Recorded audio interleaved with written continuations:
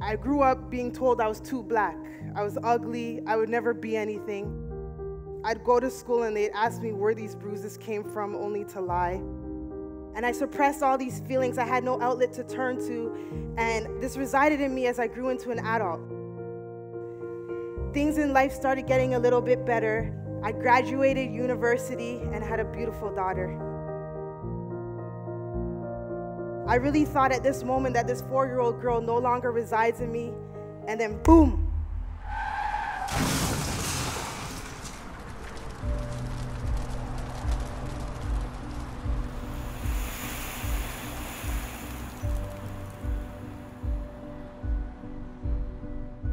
I was in a 7-car accident, unconscious at the scene, laid over on the steering wheel.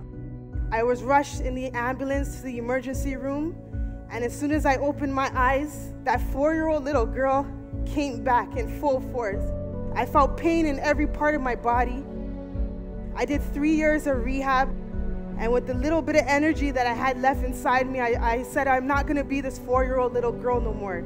I got up, and I lost 75 pounds in 5 months. A month later, I became a certified trainer on the quest to help anybody going through anything that I've ever experienced. And just when that happened and everything started to get good and I was making good money, I was fired from my job. And that same week, I had an eviction notice on my door.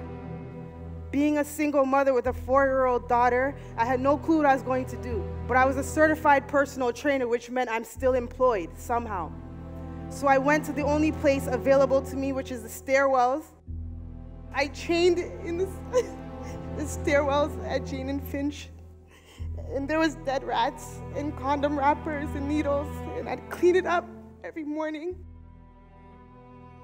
I stood strong, proud of my little gym. And I had 5 clients at the time, and I opened my own fitness studio. It's been open for 2.5 months, and I trained over 80 clients. I started my own meal prep company. My clients weren't sticking to their meal plans, and they struggled. So I started cooking their meal plans for free for some of them, and then that turned into a business on its own, and now I cater to over 100 people on my meal prep company.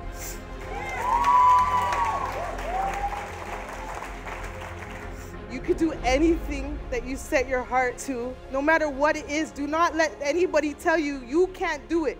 Nothing's gonna hold me back. I will not stop because people need me.